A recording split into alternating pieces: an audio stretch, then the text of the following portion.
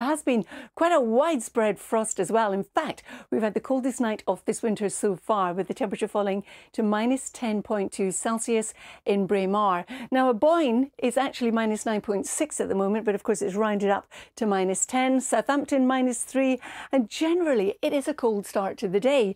However, in the west, temperatures are that little bit higher, and that is because we've got this weather front coming in, already bringing rain across Northern Ireland.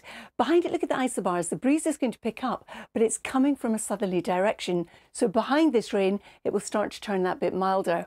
So some of it's getting off to a bright start with beautiful sunrises, but the cloud is going to fill in through the course of the day as the rain pushes northwards and eastwards. A noticeable breeze out towards the west, 9 degrees in both Plymouth and Belfast. But if you are going out to do some last minute Christmas shopping, wrap up warmly because it will feel cold everywhere else.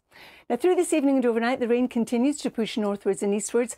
We could see some transient snow in northern Scotland, and also the risk of ice on untreated surfaces here. And then we've got the next front coming in from the west, hence the higher temperatures in the west compared to the rest of the country. Now, tomorrow, that weather front will continue its journey, pushing northwards and also eastwards. So we're going to start off on Thursday on a murky note. There'll be a lot of cloud around. There will also be some rain, the lightest rain crossing the south, the heaviest rain moving across Northern Ireland, Northern England, Western and Southern Scotland. Now, behind this, look at the temperatures. It will brighten up a little bit. It'll still be a good legacy of cloud though, but 11 to 13 degrees. But in the easterly flow across the northeast of Scotland, it will still feel cold. Now, as we head on into Friday, which of course is Christmas Eve, well, you can see a fair bit of cloud around. We've also got this rain coming in from the southwest, pushing northeastwards, but staying largely dry across northeast Scotland, where we will see a little bit of sunshine. Still mild across some western and southern sides of the country, but in the northeast, well, it will feel that bit colder. And then we've got this battle going on between the cold air in the north and the mild air in the south. Now, exactly where we see some sleet or snow depends on who wins this battle. This cold air could sink a bit further south. The mild air could push a bit further north.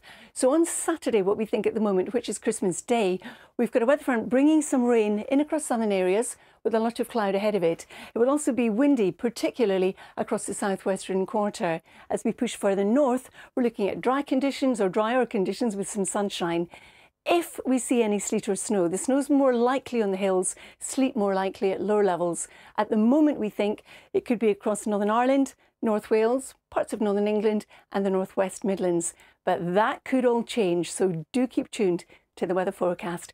John and Sal, just before I go, on Christmas Day in Perth, Australia, not Perth in Scotland, the temperature is expected to reach 41 degrees.